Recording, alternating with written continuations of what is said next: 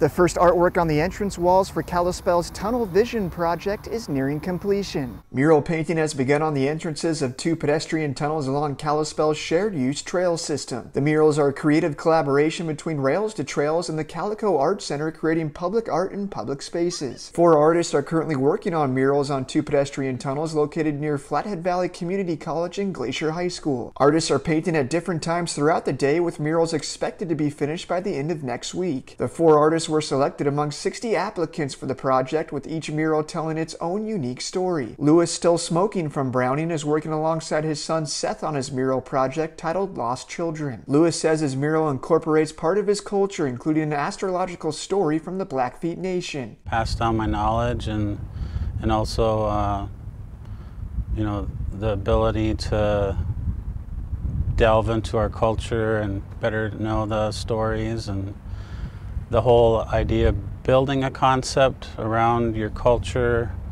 and using that as a platform is really ideal. Kalispell residents are encouraged to stop by and check out the progress of the murals while artists continue to paint over the next few days. In Kalispell, Sean Wells, MTN News.